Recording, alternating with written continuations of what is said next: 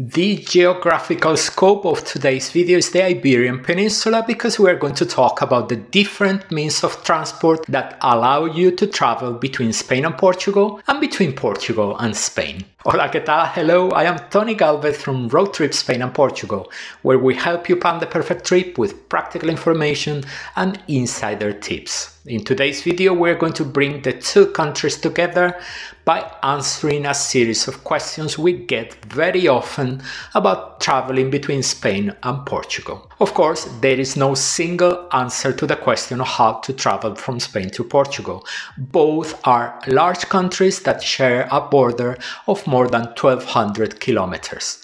What we are going to do here is to talk about the different means of transport and identify the main routes between the most important destinations of the two countries. Let's start with the train comboio in Portuguese, and let's start by answering one of the most repeated questions on the topic.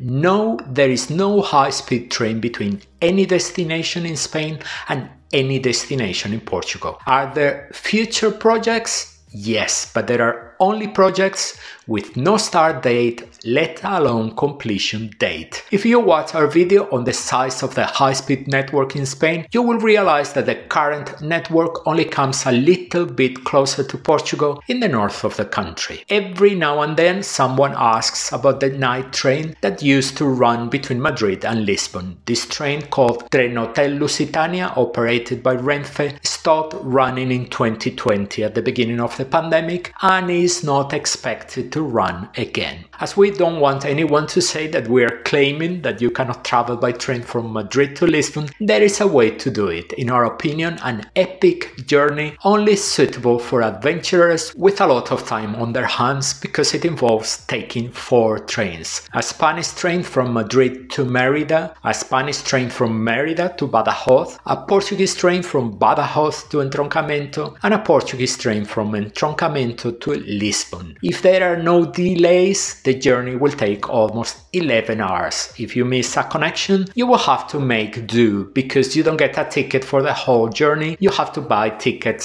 separately. So, if there is no high-speed train or train between Lisbon and Madrid, is there a train between Spain and Portugal? And yes, there is. There is the so-called Comboio Celta or Tren Celta, the Celtic train, an international train operated by Comboios de Portugal, the Portuguese railway company, which connects the city of Vigo in Galicia with the city of Porto in northern Portugal. It runs twice a day. The journey takes 2 hours and 22 minutes and tickets can be searched for and purchased on both the CP and Renfe websites. It can be an interesting train for those traveling in the north of Portugal and Galicia. From Vigo and Porto, it is possible to connect with other points in Spain and Portugal. Now we move on to the buses, autocarros in Portuguese. Here the panorama is very different as there are many routes that cross the border between Spain and Portugal. As there are so many and it is impossible to keep up to date with all of them, we are going to highlight the main services, the most used by tourists who want to travel between the two countries. The company Flixbus has a route that starts in Coruña in Galicia, passes through Santiago de Compostela, Vigo, Braga and arrives in Porto. The journey time is 4 hours and 40 minutes. The company Alsa has a similar route, but after Porto it continues via Coimbra and Fátima until it reaches Lisbon. The fastest journey time from Coruña to Lisbon is 10 hours. Now we go to Madrid. There are direct services between Madrid and Porto with Flixbus and Alsa. On the way it goes through Salamanca and Coimbra and the fastest journey takes 8 hours.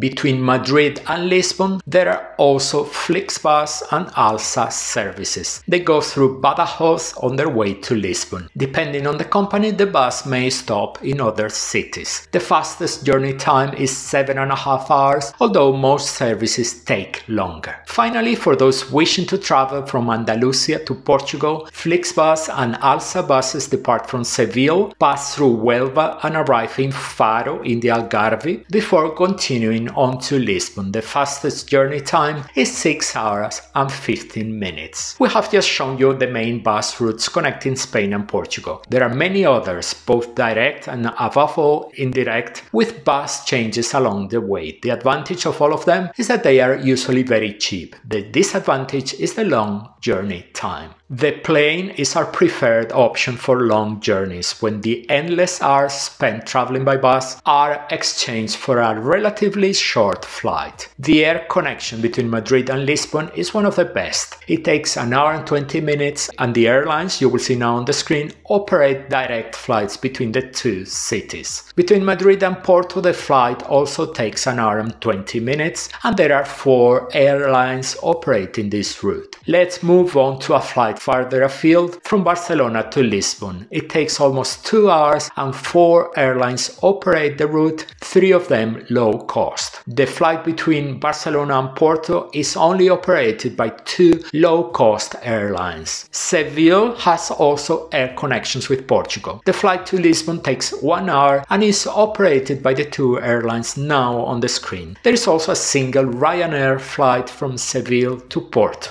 In addition to the routes mentioned above, there are direct flights between Lisbon and Porto and many Spanish airports. For example, there are flights to both Lisbon and Porto from Bilbao, Valencia, Alicante or Malaga. A question about flights that many people ask us. Flights between Spain and Portugal and vice versa are considered domestic flights, and therefore there is no immigration control on arrival at the destination airport. The last option for traveling between Spain and Portugal would be by car, either owned or rented. There are more than 60 border crossings that allow you to cross from one country to the other. At many of the crossings, you will find a sign indicating that you are entering the neighboring country, which always makes for a good photo opportunity. But bear in mind that there are no permanent border controls between the two countries. Under normal circumstances, you will be able to cross without being stopped. The crossing of your choice will depend entirely on the route you take, which part of Portugal you leave from, and which part of Spain you want to reach, or vice versa. And with a car ends a review of the main ways to travel between Spain and Portugal. In the description of the video we will put links to all the transport companies mentioned, so you can check timetables and prices. If you have any questions related to the subject of the video, we will be happy to try to help you, so leave your question in the commentary box. On the screen you will see now a video that will be very useful if you come to the Iberian Peninsula. We believe it contains information that will make your trip even better. We're going straight to this video where we are waiting for you now.